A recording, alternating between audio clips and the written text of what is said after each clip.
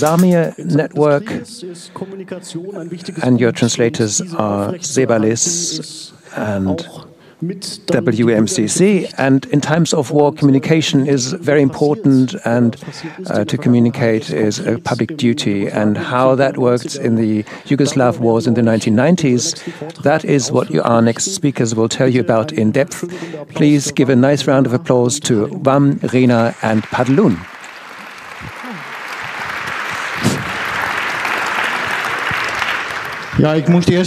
So first, I want to make clear that I'm not a German, so I'll do my best to keep my Netherlands accent and not be too serious. I was a little surprised when I moved into this room, and so I kind of imagined a classroom with like 20 people that I could talk about the old days with some people, and then it turned out to be in this enormous room here. So I'm Vam, Dutch. I just turned 61. Hopefully you can't see that on my appearance. No. And somehow in the 70s, the mid-70s, like many of my people in my years, I was very much an anti-computer freak, an anti-computer person. Computers were the kind of thing that ruled the world, that controlled the world, that checked on the world, and I was totally against them. And my uncle in the Netherlands was defense minister and thought that I needed to do military service in the military, and I had completely other ideas about it. And so I told him I wasn't going to do it. And he had no other reaction other than throwing me in jail. And so I read a lot about computers back in those days, in those 2 years, and thought that was a pretty interesting topic. And so in 79, I did my doctoral thesis in sociology on, imagine that, computers are getting small. Written on a Fox, a big supercomputer that the atomic center at the University of Netherlands needed. To cut short summary, we had this kind of devices, my professor and I. We kind of expected these, my professor and I, in 2070, 2080. So you have to imagine there was a day in which they didn't exist. There were no phones, no smartphones, or no laptops. In the 80s, back in the 80s. In the 80s, I was active in an organization called European Youth Forest Action of the World. One of the first of these networks that was active in East and West Europe, and we pretty quickly noticed it was very difficult to communicate with each other over telephone. And so if you call Russia or Prague or stuff like that, it took hours. In our offices in the Netherlands, we had a special person who didn't do anything else all night except for calling Russia in the hopes that we would be able to get through. A pencil to help you make phone calls, and you couldn't repeat numbers by tapping. You had to sort of twist around with your fingers. Do you know Wählscheiben? Rotary dials? You obviously don't.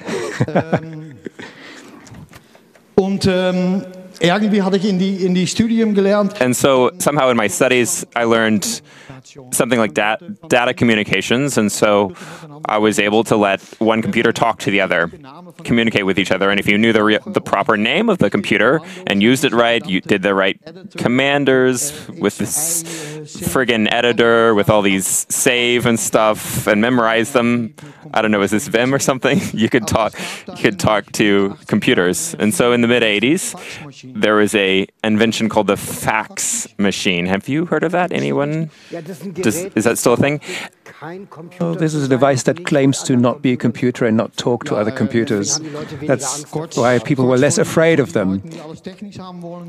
And so for the people that want to have things technically, it's like a scanner, printer, and a motor all connected up together. So you can scan a piece of paper, and then it comes out in the printer on the other side, and you could communicate that way. And you could do that quite quick. You could very quickly explain to people how that worked. And somehow,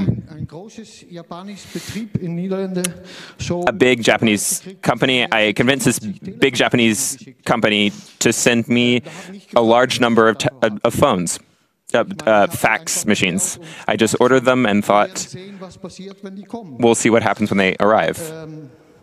The worst thing that can happen is that they throw me in jail, and I've already done that 2 years there, and I did my doctor there. So, you know.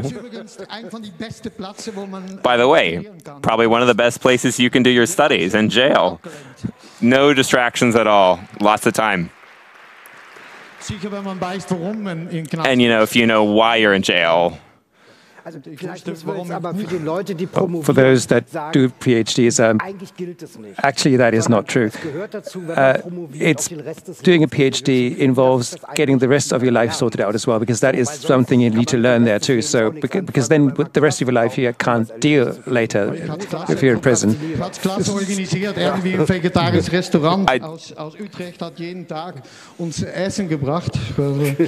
Well, there was a vegetarian restaurant in Utrecht that brought us food every day because someone thought, my uncle thought his nephew shouldn't starve. So at least I got this company to get 25 fax machines delivered to my office. And as quickly as possible, I tried to get all these fax machines to Eastern Europe. This was before 1984, and we thought as long as they're in Eastern Europe, they won't come back. And picking up, of course, is impossible too. So within a year, we managed to get these 25 machines to Eastern Europe between 87 and 88. So it was before 89. And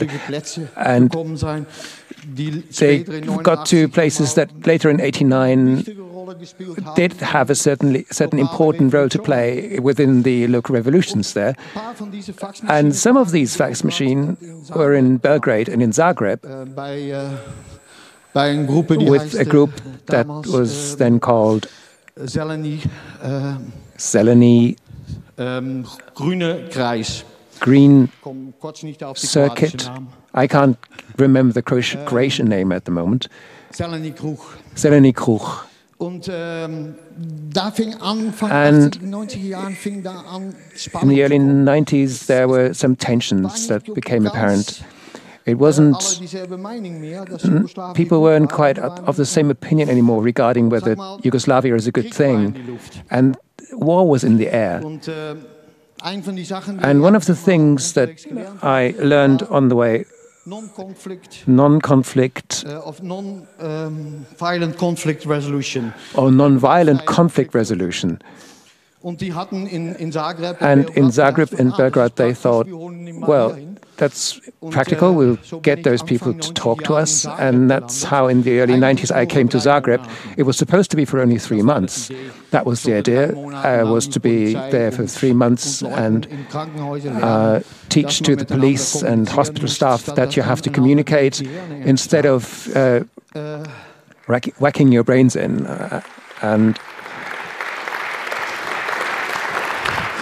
I was sitting there in the hospitals in Osijek, and the first grenade came from above, and you then think to yourself, well, it didn't quite work. I don't want to say that it was my fault that the war broke out, but I didn't do my best to stop it. So somehow it was there before I noticed what really was going on. And the first thing those idiots do in Yugoslavia, well, idiots, the different governments that were active, the first thing they do is cut the telephone lines. You couldn't call Belgrade from Zagreb anymore. From Sarajevo, with lots of effort, you could call Zagreb, but no longer called Belgrade. So all these different countries were isolated from each other. And the funny thing was, at that time, there was an existing network that was called ARPANET from the universities, and all the universities in the whole world were more or less connected to it. And the ARPANET, well, they broke that too. You could only reach each other via detours, and that's the great thing about this network. You could break things, but the messages still found their way. That was the whole idea. When half of that system is destroyed by nuclear bombs, then the messages still find a way from sender to receiver, so that works. But most people that were active in the peace movement, in the women's movement, in humanitarian organizations and all that, had never heard of computers. No, that was simply not a thing that in the early 90s, as a normal activist, you dealt with. Even within the Greens, there was a huge conflict when one of the Greens took one of these machines into the parliamentary group. You still had the feeling that this is something you should be wary about. They control us. And pretty quickly in Zagreb, they found there is a way that we can communicate with Belgrade. We send a fax to the UK, and in the UK, that was where the central office for the Association for Professional Communication was, the first alternative network worldwide. And these people were then prepared to send that fax on with their machine to Belgrade and vice versa. So if you were quick, it took a few hours, and you would get a reply within a day, which in those days was really fast, because the other way was to take the bus from Zagreb to Budapest and from then on to Belgrade, and that was a journey that took a whole day. So there was another system there, the X25 networks, that you could reach if you knew how to do that. And I came to Yugoslavia with a 300 BPS modem. Does anyone know what 300 BPS is? Roughly, yeah. If you're lucky, 300 baud. You can read quicker than... So that way you could connect to those X25 networks and actually send messages. Slow. Very slow. You could read it well when you can follow the data coming in. You can read it as it came in. You could see it too. Every bit you could see as it came out there, and listen in. I don't know. Are there people around that still recognize or remember those noises? One day I got to soup that thing up to 9,600. And with that sound, I could communicate with fax machines on the other side. If you have this many fax machines with all these places in East, supposedly hackers can make noises with their can whistle into each other's ears. That's how they make sex, apparently. Whistle until they connect. And so we thought, this isn't working in England. And we couldn't get in contact with our friends in Belgrade. And there were these computer networks. There were news groups you could subscribe to, and one of these news groups was Social Cultural Yugoslavia. And social cultural Yugoslavia included everyone in the world had access to it, and mostly people who had some ancestors that was born in Yugoslavia or something like that. And so I experienced something nicht kannte. That I had never seen before on the internet. War, completely full-formed war. When one person would write one thing, someone else would respond that that's not true. And if these days, if you talk about fake news or so fake wie die News war, das schafft sogar Trump nicht mehr. Not even Trump achieves the level of fake news that they were on about back then. It was pretty obvious that somehow if Serbs and Croats, if you try to communicate with them, you need a faster way to communicate. Because not everyone has a modem with 300 BPS, and not everyone had an X25, knew how an X25 network worked, and knew all these codes, had them memorized. And an American, Eric Bachman, in Bielefeld. Bielefeld existiert. Who in Bielefeld, which by the way exists, referring to the Bielefeld community conspiracy. Should look it up on Wikipedia. People that know it existed back. People that know it didn't exist back then. This translator is from Bielefeld.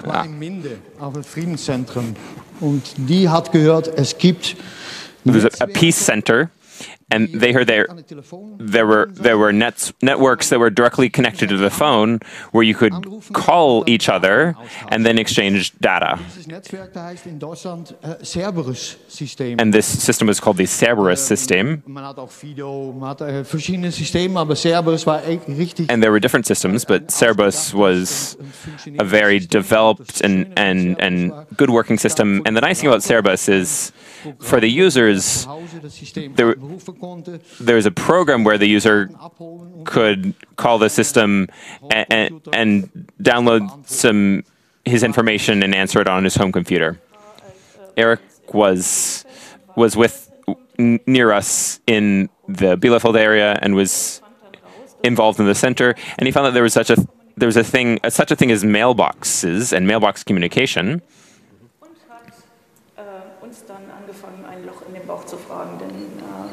And he just asked us all kinds of questions because Padlun and I, who were with what was then called Föbud, we were operating a network, a mailbox named Bionic, and Eric wanted to know everything. And Eric took care of finding computers, he took care of getting people involved and finding the money. You have to imagine that phone calls to the other countries these times were unbelievably expensive. At the time, there was a big difference between local calls and calls across the whole country. Within the same country, there was an 8-minute charging cycle, and it was very expensive. And if you called abroad, it was way faster. The charges came in faster. And calling at different countries was obscenely expensive. And the way around this that we found was, rather than sending a fax to London and back, and then from Belgrade via London to Zagreb, to automatize this with a mailbox, but still taking a detour because direct phone calls, of course, were not possible anymore, as you've heard. So that's how Bielefeld became the central hub for the Zamir Transnational Network, which was then set up. And we from Bielefeld were calling Zagreb, Belgrade, Ljubljana, Sarajevo, Tuzla, Pristina, and Kosovo. Mostar came later. But when I was there, all that was still the future, was still a promise for the future, because when I met Eric the first time in Zagreb, he said, in Germany there is this group that is called Bionic, and they have a system, and that may work. Yeah, he only noticed that it was Föbud, what the name of the group was, to reiterate the name. And the name Bionic was the mailbox. And because Föbud was such a difficult name, we renamed ourselves Digital Courage. Digital Courage is our current name. Föbud was the old name, and Bionic was the mailbox. So now we've got that sorted. And Eric arrives in Zagreb and tells me all this. There are these people in Bielefeld? Ich ken Bielefeld eigentlich. I actually only know Bielefeld because of the the traffic monitoring that takes place on the motorway there. You get photographed if you exceed the speed limit. So you told me about all this, and meanwhile in Zagreb we had founded an organization that was the anti-war campaign, different women's organizations, environmental organizations, and one foreigner, that was me. And meanwhile, I could understand the local language a bit, and we actually managed to get donations, get a few computers donated to us. And the people in Europe or North America thought, come on, we'll send them something good, we'll send them Apple machines. That was the biggest mistake they could have made. Because if you look at an Apple, you can't open it. You really have to have very specific tools, screwdrivers to get the damn thing opened. And one apple in Sarajevo means one apple being thrown away because there simply was no space to get it repaired. You couldn't connect a modem to it. So, long story short, a completely useless thing. But I had an old AT with me. You know what an AT is, right? 386 processor. Yeah, okay. Did it have a hard disk? It had what was the largest hard disk I'd bought up to the time, 40 megabyte. He said megabytes. 20 was the largest, and I was told that I would never in my life have to buy a new hard disk again. That was in 1982. 1982. But now we're talking about 10 years after, and that network was working on my AT. That was the amazing thing. So it probably won't work on Windows, but it was all DOS in those days. And that became the first node in our network. And the idea was to quickly, well, how should we call this? How do we call such a network? And we then had the maximal amount of letters that we could give, and that limit was 8. A larger number of letters would simply not fit. You couldn't name the files that way anymore. And pretty quickly we came up with Zamir, which means for peace. That was very clear. Zamir network and the different hubs that we build simply must be given the names of the cities. So mine became Zamir ZG for Zagreb. And I was there standing next to my bed with this 300 BPS modem, which I was allowed to connect officially, something that was not allowed in Germany. Well, we still did it anyway. So you get those sounds, and that's how it started. We could exchange messages. And Eric then went to Belgrade and found something in the Peace Center there, who said, yes, I can operate this. And we have a telephone line too, so that was the biggest problem at the time to actually have a phone line. Because, I don't know, are people here that were born in the former East Germany? And the phone system in Yugoslavia was even worse. So, on average, you had 3 cables for a telephone. So,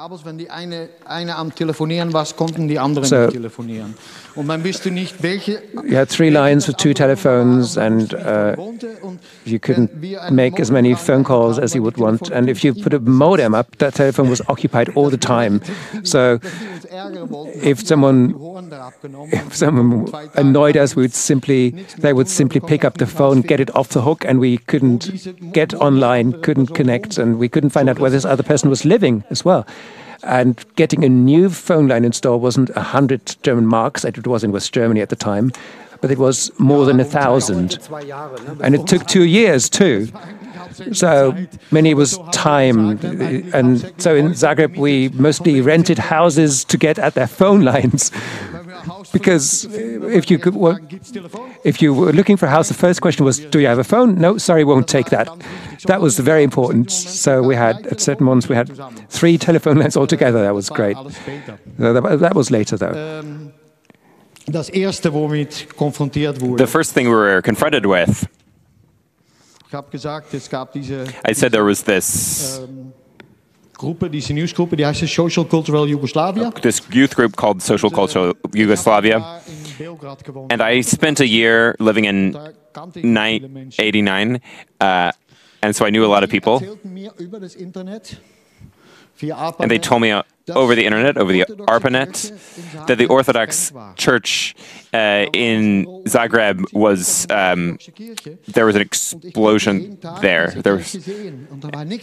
And I could see this church every day, and there were no attacks, no explosions there.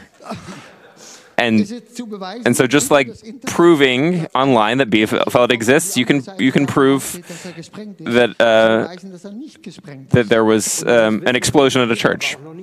And you need to know that Wikipedia wasn't developed to the point that you could actually find out what really was true. You couldn't send images.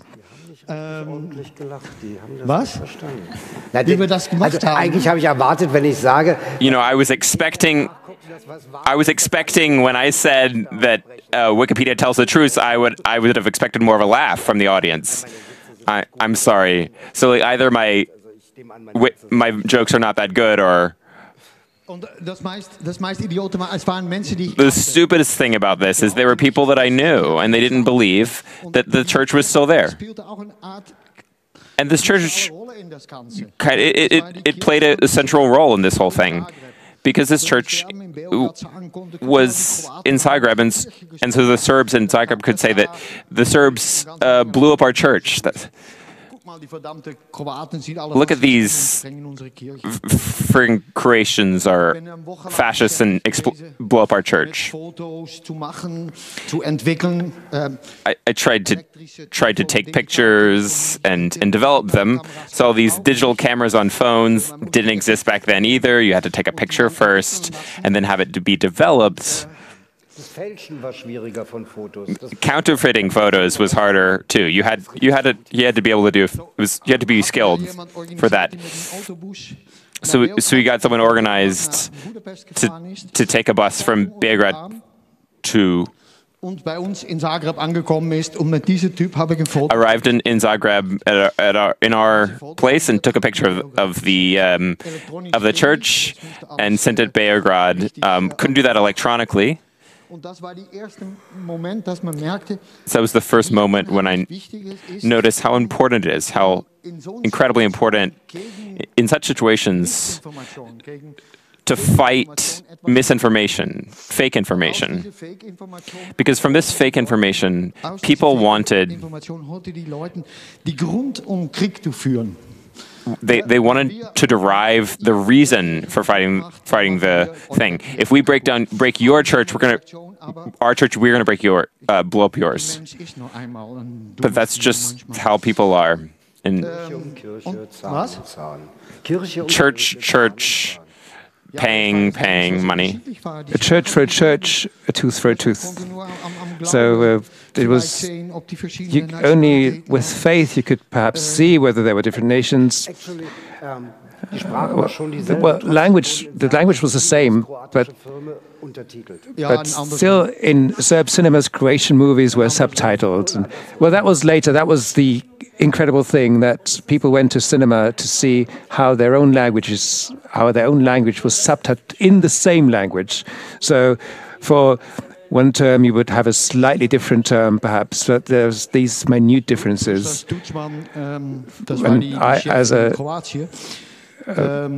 Tuđman, the head of state in Croatia, was said to have developed a wholly new Croatian language because somehow he had to state that these were separate people with their own language. So someone in Yugoslavia would say telephone, everyone would understand that. In Croat, it's a different word with the same meaning, which is fast speaker. Yeah, well, long-distance table device with charge display is a German complicated term for a phone. It was around at the time. So, Croatian names were much, much longer. And this was the kind of situation. And well, I thought initially I would be there for 3 months only. But human being is a human being, and I fell in love to some extent with the country and with a certain person.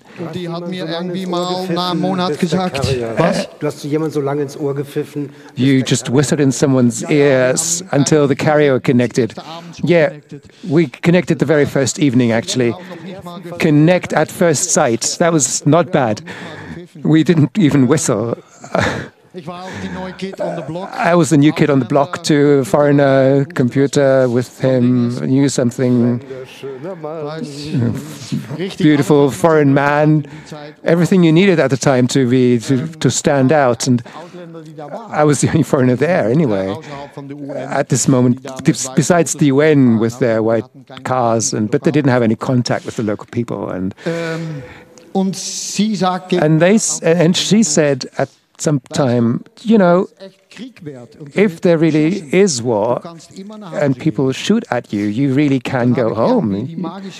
And then I said the magic words, I would stay in Yugoslavia as long as until the war would be over. And I didn't have to say that in 1990. It took 5 years and then another 3 in Kosovo. But I kept my promise. I really stayed there for all that time. And one reason that I'm now speaking to you in Germany is that I became very tired after 5 years and took a rest here and just got stuck. So I was there in Yugoslavia, and it was clear that and I was part in the Zamir network. There weren't many people here in Zagreb or Belgrade, and Eric couldn't be anywhere. But these 2 people were there, and I had a really bad feeling because I had children. A girl and 2 boys. And somehow Dad was gone for a very, very long time. And I thought, I will start writing to them what I am doing every day, every single day. And if they would be orphaned, they could still read what Dad had been doing there. And that then turned into the Zagreb Diary. It was simply meant to tell my children what was happening. But after 3 days, something happened, which I wrote about, that had such a lot of influence on the world there, that my diaries were no longer part of my private sphere. There was a place at the border between Bosnia and Serbia and Croatia, so there was that triangle. And in Zagreb, we had a fax line with that place. Nobody knows why. But the people that were living in that city wrote to us saying that Serbs had raided the place. So they were called the White Eagles. They were Chetniks. They went from door to door, and the first fax arrived when they were 5 houses away, and with every new fax, they were 1 house closer. And the people on the way were just taken from the houses and shot on the street, and someone writes that. And we get that. And for Greennet, I'll publish this on the internet in this news group, Social Cultural Yugoslavia. And the first reaction came from the US, from someone who said, "Vam, you are exaggerating." Habe ich ab diesem Moment begriffen, wenn ein Krieg nicht auf CNN ist, ist es kein Krieg. Because it's not on CNN, and at that moment I realized if it's not on CNN, it's not happening, and you just don't believe it. And 3 days later, CNN read my report and said, true. And from that point, my diary suddenly was passed on, and more people had it. And I don't know.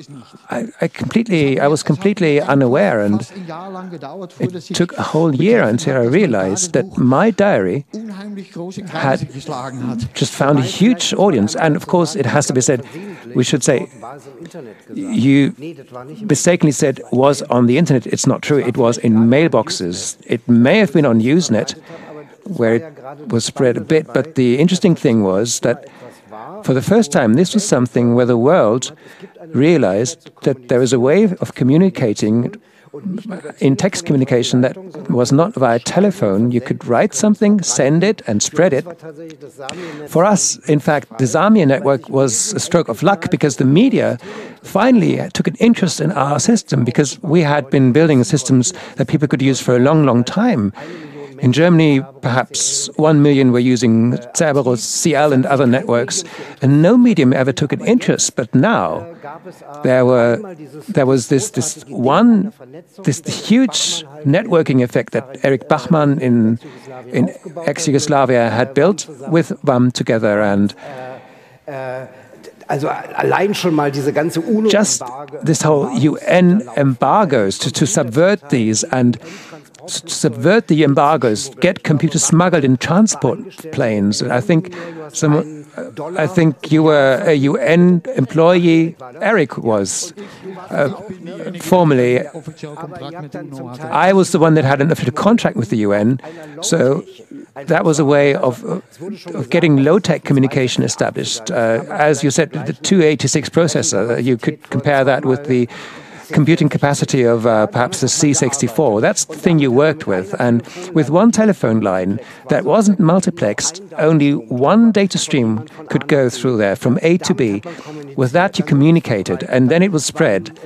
And then in some mailboxes like ours, there were some journalists who received that as a so-called point, people that downloaded the data and read it, and then others took that and printed it. And so that was before the internet existed. We're talking 92, 93, 94 when it slowly started. But before all that started with the internet, there was a sense in the public that these networks are useful for something. These are not just technical idiots that are playing games and look at naked girls and rob and pirate software. But that was actually not what was on our networks. That was only text, no pornographic stories, political things, political groups using them, and networking, APC, GreenNet, and all Antifa groups were using these networks. There was some real serious work being done. This was an interesting network, and the internet actually destroyed all this, but that's a different story.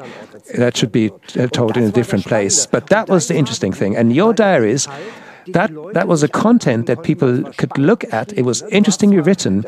Well, you were there in Zagreb. You were in the refugee camps. You saw the VW buses and people looking for their families, and they could then use those computers to find these. That was a genius piece of work. But that diary to write about this experiences, that didn't just tell people that there is a war going on, but that people live and laugh in the war. And there are fantastic stories from Sarajevo, even under attack.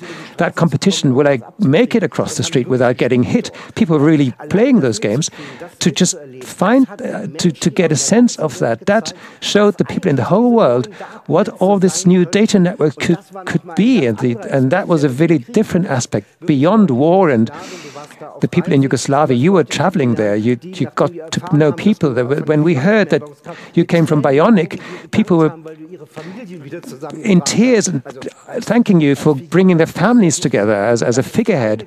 So that's the one story. But the other story is that it helped the world, helped Google helped Microsoft. That's what we're fighting these days because we want our own structures. We don't have the networks, we don't have control of the networks anymore because we forgot how important it is to have your own structures with low-tech computers, with modems, with just one telephone line, with deliberating how you can use donated satellite lines, decentralized working. These days, we are no longer working in a decentralized way. We are depending on one switch that someone can switch and switch off. And that's another story that has to be told in this context. Ihr hört, Sie waren beide ziemlich damit beschäftigt. You guys are quite busy with that. I didn't even know them. I only knew them over the internet. I actually saw them for the first time about 20 years ago. You gave a talk in Berlin, that's when I saw you the first time.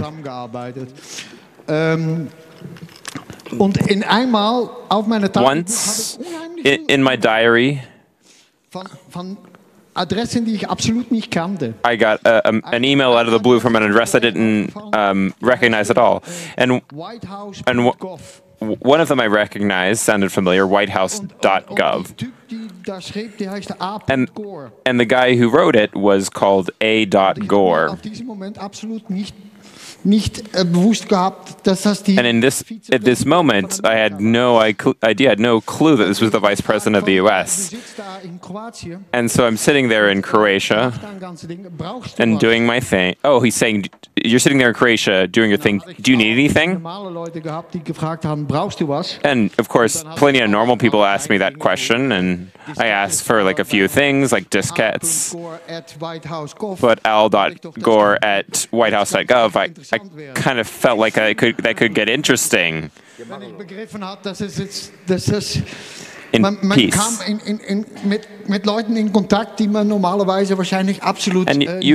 you come into contact with people that you would have never come into contact with. And I really got. It was pretty obvious to me that I could just write whatever I wanted. It's not a lot you can break in a war-torn country anyways. Everything's already broken anyways. If you walk around Syria, but back then half the buildings were broken anyway, so there wasn't a lot you could break. And I wrote some stuff like, imagine, in this world there's a lot of factories that produce lots of crap, and they have this crisis of conscience. In Sarajevo, we have about 40,000 people, and every day they need dialysis. There's no dialysis liquid, and 70,000. All these people need dialysis. I can imagine to have their consciences settled a bit. They could donate a little bit of the dialysis fluid, and at the same time, I thought there's lots of mostly American helicopter pilots that had done things in Vietnam, after which they still couldn't sleep. And so there's a way there's a way to come to Bosnia, to Croatia, and to do good stuff with your flight. We just needed a helicopter. 20 more minutes. We just need a helicopter. And so, of course, we thought, never, never. The next day on Fort Plasmo, that's the airbase next to Zagreb, 3 big pharmaceutical industries sent medicines, not just dialysis fluid. And we had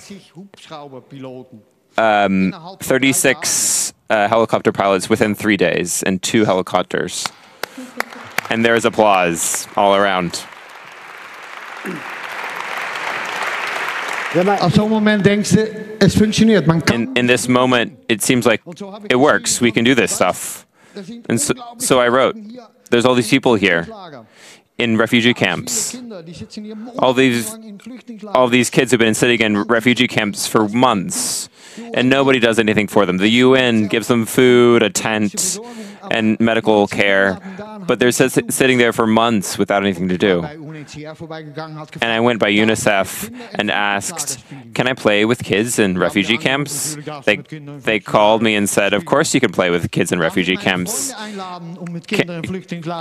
Can I invite my friends to play with kids in refugee camps? And they're like, sure, but they'll never come. And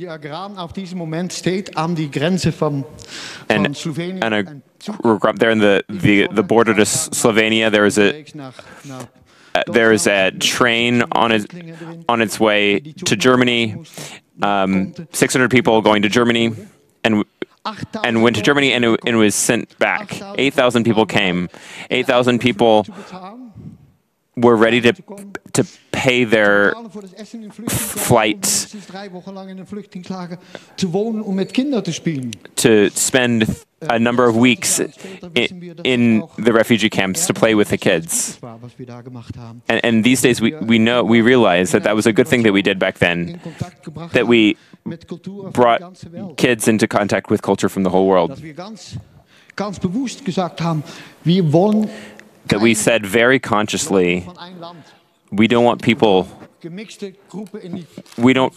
from one country. We want people from lots of different countries all together. That's what I wrote in my diary. That's the most important thing. We were the first people in the world that had refugee camps with internet connections. Can you imagine? And they were really internet connections because in this moment, CERN was just getting started and they wanted something that came every day. Actually, I prefer that we use the last 15 minutes for questions from the audience. And mainly, I have a question to the audience. And would you please show up who of you is actually from one of the former Yugoslav countries? That there are a few. Have any of you ever used the Zamir network, or are you all too young for that? Okay, I can't see any hands. Okay, great. So I would like to ask our herald to get the microphones organized and take the questions. Okay, I think I'll speak for everyone. When I thank Bam very warmly for his witness report.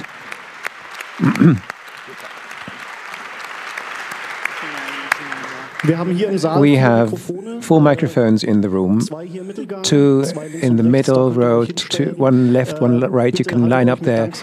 Please hold back with expressions of gratitude. We want to get some questions through. And does our signal angel have a question from the internet? No question from the internet, so microphone 1, please. Ist es auf? Ja. Yeah, okay. Today we have refugee camps back in Germany. We have people that engage, and we have people giving them internet connections via Freifunk. Do you have any experience having worked in a similar way? Do you have any advice? What is important? What you can do this next to getting the routers to run?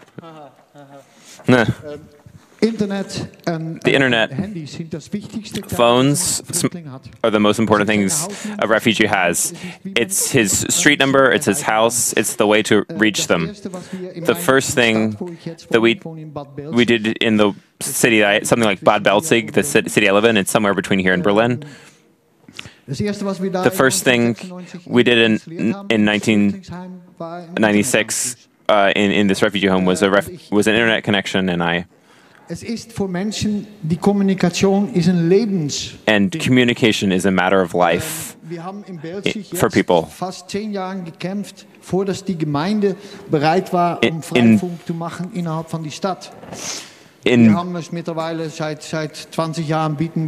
I think it was Communication is so important that people stay in connection with their home country. And then I think about the internet. It's a very brief anecdote, just 5 minutes. Imagine. Pristina lives in Kosovo. Pristina lives in Kosovo. Christina, most people are Muslim. People like men can go out and women have to stay at home. Und die Männer, die sind jeden Abend ausgegangen. And the men go out to coffee shops every evenings, and we had two women that we called the electronic witches. And they went out with little laptops and taught the women in the homes how to get into the internet. And those were ladies that didn't even know the computers existed. They never had a typewriter. And so they learned their typing and writing on computers, and we're in touch with people in America and Australia. And the thing that we achieved was women in Pristina in contact with the whole world. And then men while men sat in coffee shops talking about the world. Empowering is the most important word in this whole thing. Give people opportunities to do things. It's not just about the technology. It's about the technology that's been put into practice. We can have the nicest handies in the world, but if we don't use them for something that actually is meaningful, then it's just a pure environmental. All right, then I'll tell an anecdote as well, because I ran workshops for women from all parts of that country, and I got to know women that were in the Free Bosnian Army and fought there, and that had built up the Center for Raped Women in Zenica, and with donated computers, they turned donated broken computers into functioning computers. And even in Zagreb, there were women that were engaged in that system, and that then was discussed in parliament in Croatia, and they were said, these are all Serbian communists that run these mailboxes. Serbian communists, and you are underestimating them because they are women. They are dangerous. You have to imagine when you watch TV and you see your own portrait and that of your girlfriend and another friend, and under that it says, a good Croat knows what he or she should do with those people. Yeah, well, we're getting close to that in Germany too. Maybe one hint for those that have just come in because they were expecting more info on technology. We didn't really have to do that because we have had a talk on that before about the mailbox technology, different technologies that were there at the time. And I watched that talk just now before this, and it really shows you all the details with their protocols and all that, how the whole thing worked. So I don't think we have to do that here now and talk about the question how it was used. I, of course, could add another anecdote because mailboxes in Germany were an interesting thing too, and the Interior Secret Service was building up mailbox networks. There was the Spinnennetz, the left radical network, and the Thule network, a right-wing radical network, and the Thule network had contained a bomb-making instruction manual. Of course, in a secret area that you couldn't just enter the open area, didn't have much, but the private part had this instruction manual, but that was written by someone that was a system admin with us, Bionic, in Bielefeld. I don't want to add that this same guy is now organizing big hacker congresses, but he was there in school, interested in chemistry, and he had this one board that contained info on pyrotechnology, those that wanted to experiment with explosive. Well, I tried it. The results were dismal because I would have liked to have information, but the young people there did chemical hacking. They met at a nice camp. I'm getting reminded I have to keep it short. And this bomb-making manual led to a house being searched under strange circumstances. The subject line had been the little terrorist, and at 2 o'clock as we had indicated with our opening times at the door, there was a policeman at our door, and he had been charged by the prosecutor to take all the computers, which wouldn't have been great. So I said, okay, well, look here, I have this press ID, and that would give you bad press, and the head of the police crew said, okay, I'm not interested in bad press. And I replied, okay, that's good. It would be bad if you cared about bad press, but we have help convoys being organized through our networks. And if you read that people had died in Sarajevo because the help convoys hadn't arrived, then you would have a bad conscience, wouldn't you? And that got him thinking, and he got on the phone and fought with the prosecutor, saying that he would not want to take any of the computers. So that system actually protected us. Right. And we have a... Oh, just one more anecdote. And 2 months later, the phone rings. And hello, this is the State Protection Agency at Bielefeld. My son needs to do an internship. Can I do it at your place? Oh, hey, hold up.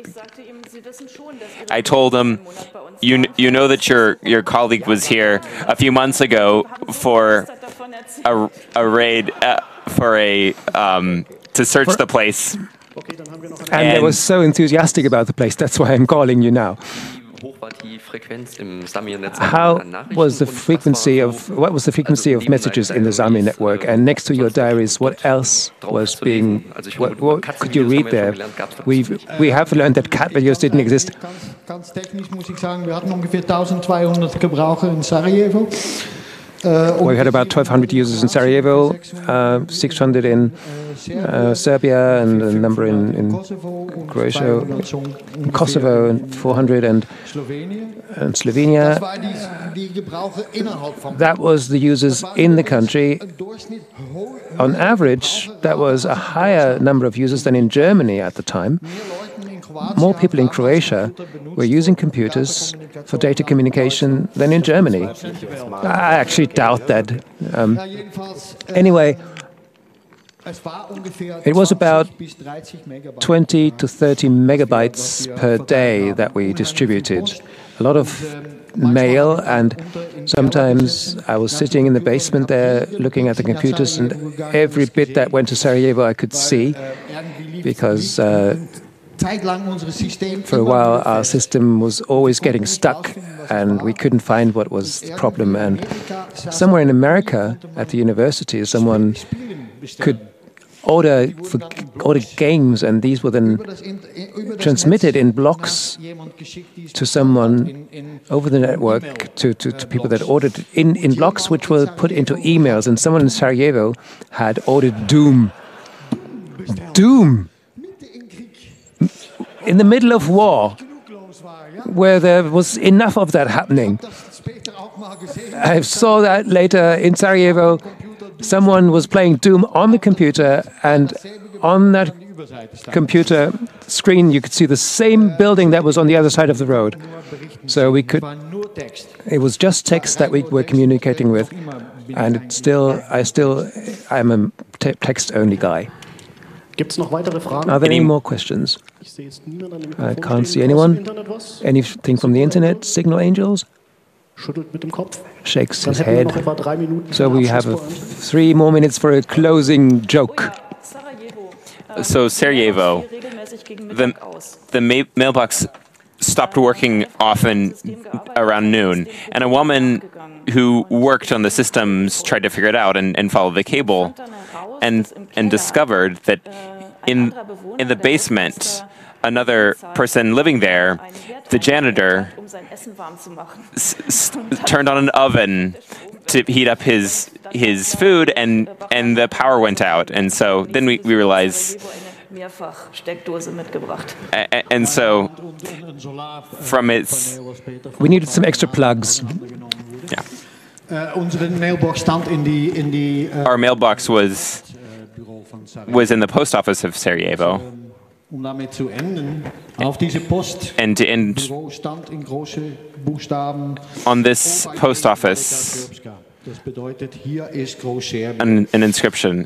Here is Idiot, das ist hier die Post. This is pro-Serbia, and someone had added, idiot, this is the post office. Graffiti on the wall or something. So maybe for us to learn something, so that we can learn something for future wars that may come. We, at some point, had a phone call from someone who somehow within the secret services and had been in radio communications and now retired, and that's what he said, and he gave us a good tip. Because he said, what you're doing there in ex-Yugoslavia is very dangerous. It can actually, under martial law, be regarded as espionage. Soldiers could come and get you out and shoot you on the spot without any legal procedure. So, this is the tip. Don't do it in secret. Do it in the open. Write on your walls in large letters what you do. Post notices, show what you do, and do just that, because that protects you. And another thing, never communicate in encryption, because that will make you much more prone to being accused of espionage. And that's why we wrote, because that's why we had this feature in our Z-Connect protocols that asked for non-encrypted responses for areas at war. This is very, very important. Don't always think, this is a war, we have to send them an encrypted message. No, the exact opposite. Just think a bit further and just look at military intelligence. And until then, we should take care to not have a war and use encrypted communication for that.